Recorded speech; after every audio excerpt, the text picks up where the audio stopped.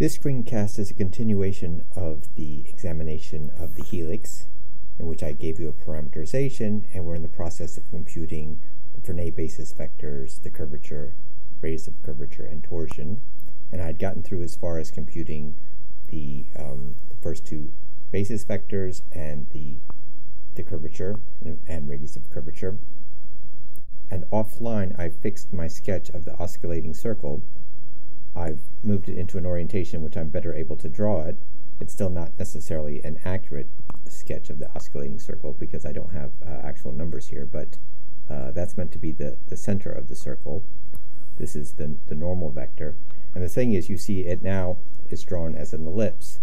And the reason is because even though it is a circle, when looked at from above, straight down, because this circle is tilted, it's the plane in which this circle lies, also called the oscillating plane, is not perpendicular to the z-axis. I show the circle here too. Again, it's just a sketch. It's tilted. It's a little difficult to say. It lies in a plane that is, because this curve is pitched upwards, the plane in which this oscillating circle lives is tilted with respect to the z-axis, and so it does not appear circular here. In this case, you weren't actually asked to draw the oscillating circle, but I want to show it. Let's go on.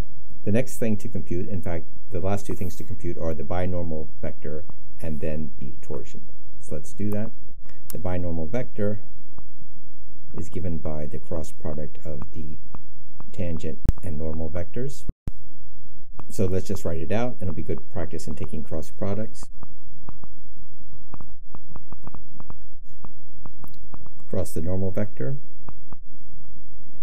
And again, I want to write this out so that you have practice, or you can see the way I would have done it.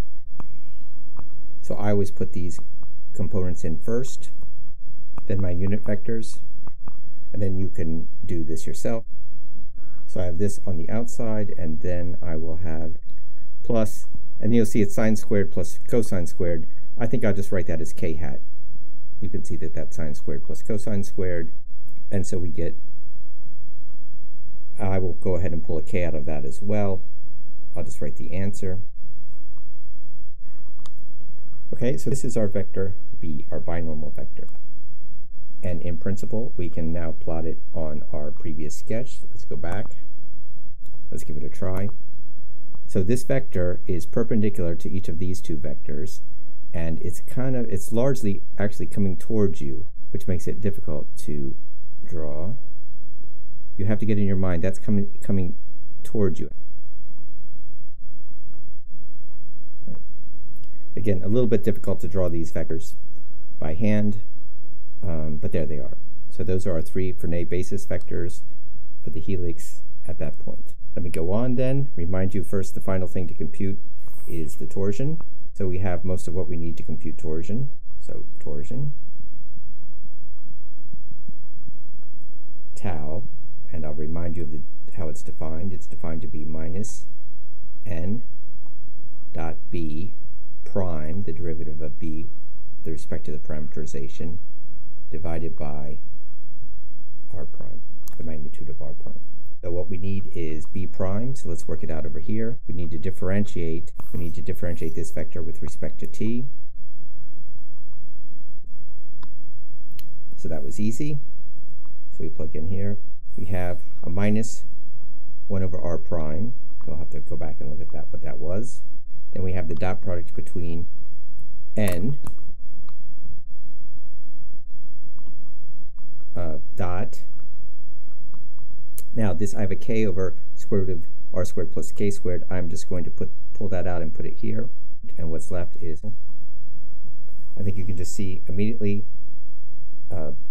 the dot product of these two vectors will be minus 1, which will cancel that minus sign. And so therefore the torsion, tau, let me just grab all this and bring it to the next page. So this will simply be reduced to k over r squared plus k squared. So that then is the torsion for the helix. And the things to note about this are, let me just emphasize that this is again constant, as with the curvature, and it's not equal to 0 unless k k is equal to 0.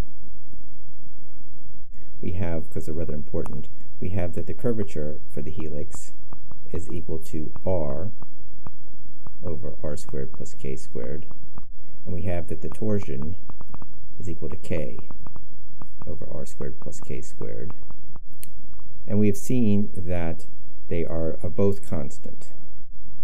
So we started with a general parameterization of a helix, and we've derived that the torsion and the curvature are constants. In fact, this is the property of a helix. Any space curve with constant non-zero curvature and torsion is in fact a helix. So that's its defining property. Okay?